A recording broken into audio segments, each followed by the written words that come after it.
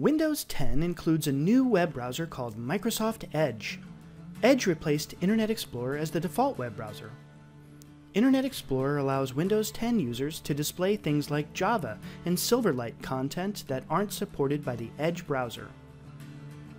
But if you don't need Internet Explorer, you can turn it off.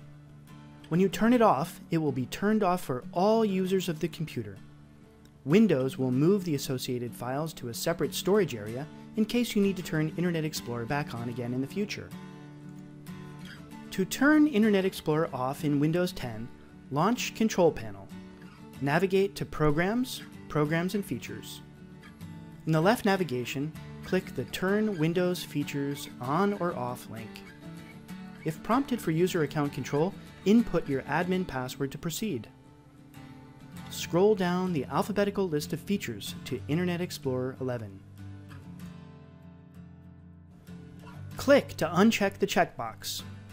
At the Information dialog, click Yes if you want to proceed. Then click OK. At this point, Windows will display some progress dialogues, so you'll need to be patient.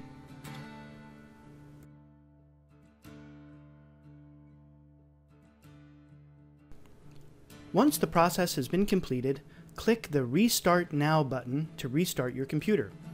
You can click the Don't Restart button to restart later, but Internet Explorer won't be turned off until you restart your computer. Please subscribe to our channel before you go and like this video if it helped you. Thank you for watching.